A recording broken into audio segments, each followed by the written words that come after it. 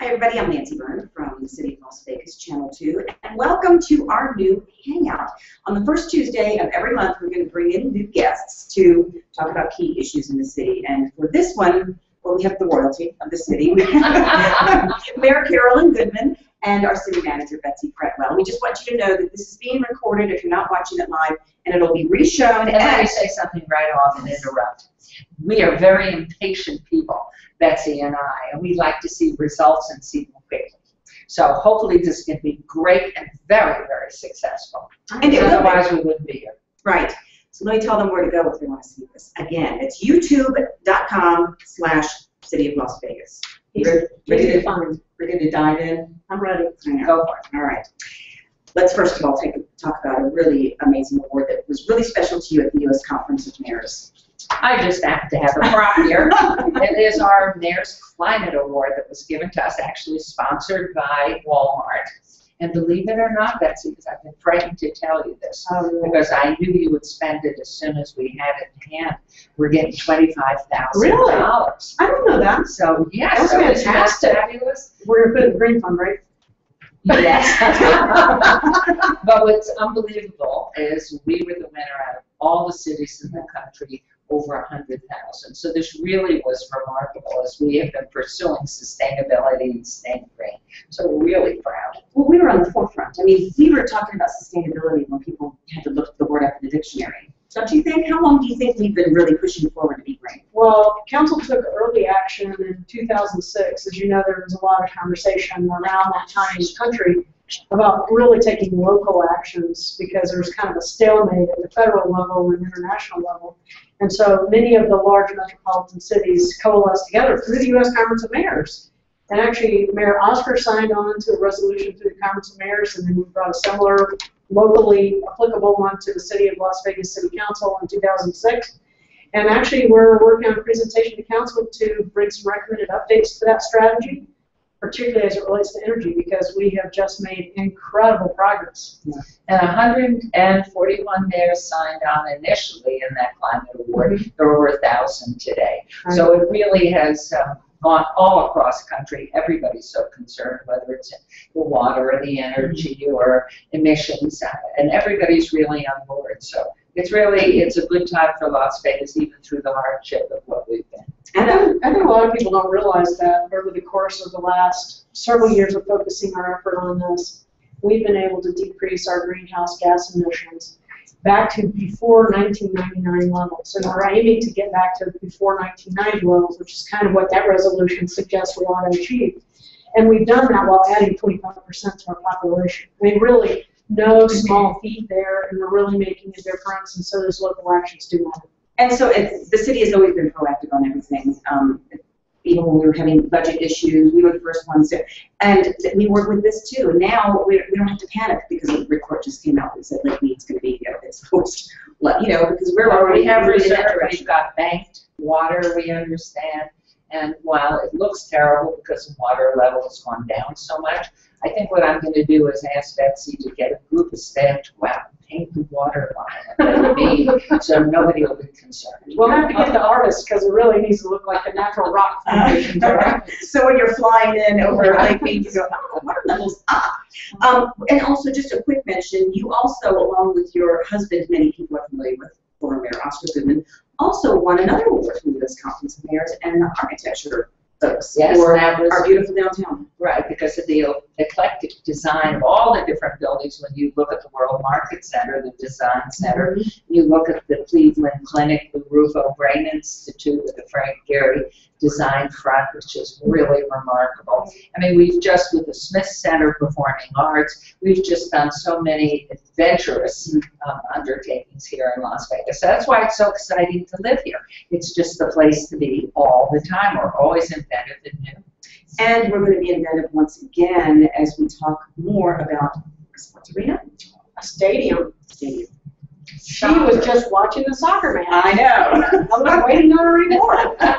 Let's hope the USA pulls this one out against Belgium. I've got it on in the office. So anybody who has to be watching this, know that we would really like to know what's going on in that sport. But it really is, it's the world sport. It is the world sport, and I think the United States has really woken up to that fact, because football, which is what it's called everywhere else except in the United States, is really what the city's looking at now.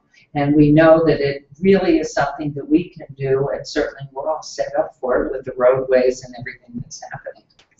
And speaking of roadways, do you want to talk more about soccer?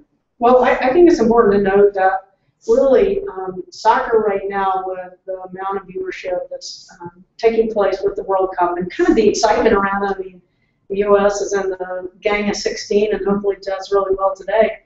This is the third highest viewership for a sport. You know, so behind college football, college American football, you've got soccer in the third position.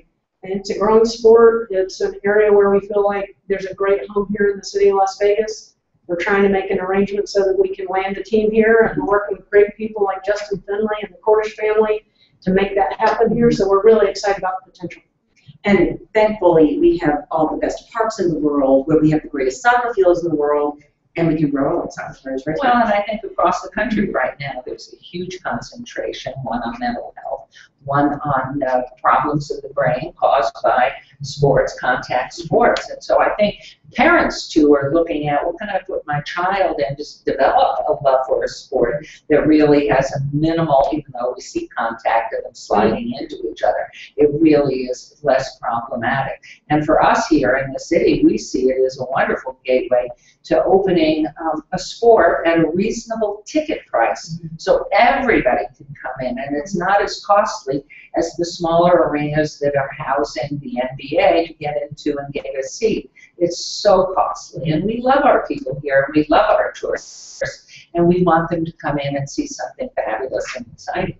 So to us, this is, in addition to being the world sport, it is really something that will be accessible to our visitors as well as to our locals, who we know will love that competitive edge that we're going to have. And if you still have any doubts that soccer is popular, just turn out for a Saturday afternoon at one of our soccer fields for the Mayor Soccer Cup. Yes, yes. Now that is from that soccer tournament that we have twice a year, once in the fall for our younger people, and then really January, February for the high schoolers, because they're looking at college scholarships. Mm-hmm. So aside from everything, I mean, it really is our sport. It's a great sport for the city. We have been getting a lot of questions through social media and I think council offices about the Rainbow Company Youth Theater Program. Right. Do you have any update? Well, I think there's quite a bit of information that's floating around. Some of it's probably accurate, some of it's inaccurate. So what we're doing is we're setting up a community meeting where we can talk about what's really going on there, what some of the investment levels have been, what they can be, et cetera, as well as the programming impacts. So we're trying to schedule that for August. It's very difficult to get everybody together in the middle of the summer when people are on vacation, so we want to make sure that people who want to participate have plenty of notice. So we'll be setting that up. We encourage people to look at our website and keep informed. We're also going to be putting together a blog and writing up social media responses so that we can get the information out about the exact time, location, and date of that meeting. And I think we'll get this all worked out. This is an incredible program. The city is terribly proud of it. Wonderful success. I mean, even recognition from the White House in our past on this. So we're really cognizant of the value of the program. We want to make sure that it stays strong. And so we're anxious to hear the feedback, and then we'll deliberate on what we do with that information and make some final adjustments. And it's a program that's been in existence for 37 years, concentrating on young people. And what's wonderful is there's so many children who really seek to find themselves early on when they're in those tough teenage years, and they just sort of feel maybe a little offside, or maybe they feel they want to express themselves, they don't know how to do it. Rainbow Company's been there for us, for our young people, and many of them have gone on, really, I know one in particular who went on and moved to Ireland and was a recognized playwright. And really, it all started with the Rainbow Company, the opportunity to sing, dance, do some of the great shows that they've put on. So I think it's been a great investment by the city, and of course as we expand our cultural arts here, that has really, really been significant. So yes, we're being inundated because there's a passion over 37 years of people who are now adults who've been part of it, who have children. And they come back, and the ones that have been through it and are now adults, a lot of them come back to help out with it. Right, and the other thing is it's done exactly what we hope the kinds of programs we develop do. It's spurred a lot of other children's theater programs throughout our community. So there's a lot of opportunities available for kids now that weren't there 37 years ago as a direct result of this program. That's exactly the kind of result we want to see. So it's great. I think we've got some good things to talk about. Okay. Do we have a few more minutes? Because there is a question in here I wanted to, because I know something's happening at the end of this month over across the street, World Market Center, that you're very excited about. I am. They had in January, since they are joint ventures now with the North Carolina Furniture Mart, they had the largest, best response they've ever had in their mart. Causes us a little bit of congestion here as far as moving around from our city hall and out, but it really is terribly exciting. Their pre-registration has exploded. They're up already 7%, and it looks to be the best ever in the country. I mean, we're so excited about it. And of course, they have the accessories as well. And it's a wonderful time because, as you know, too, we've just broke ground and are building the next 36 stores of the premium outlets. I'm vaguely aware of that, yes. Oh. There's a lot of people waiting for that. So it really is, it's a very exciting time, and certainly for the buyers and the wholesale buyers to come here and see it. So we get visitors from around the country. Many of them want to stay downtown and enjoy what we're doing here, but they may well stay out on the strip and just use our wonderful roadways to come down.